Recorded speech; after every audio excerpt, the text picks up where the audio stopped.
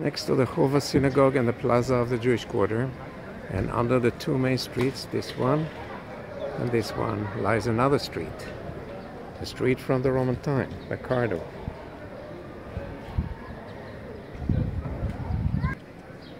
This is one original shop, and this is another shop. And there are remains of other shops. This is a sidewalk, a colonnaded sidewalk, and the main street. A replica of the 6th century Madaba map. This shows Jerusalem, and the main street in the middle, a colonnaded street as you can see, starting at one end at the gate on the left side and ending on the other end of the city.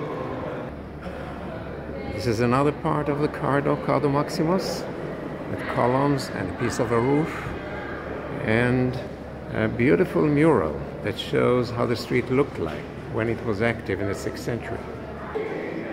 This is the shape the Crusaders gave it in the 12th century.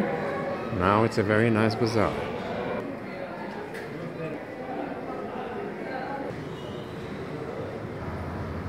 And under the bazaar lies even a more ancient part, the wall of the city from the Jewish periods.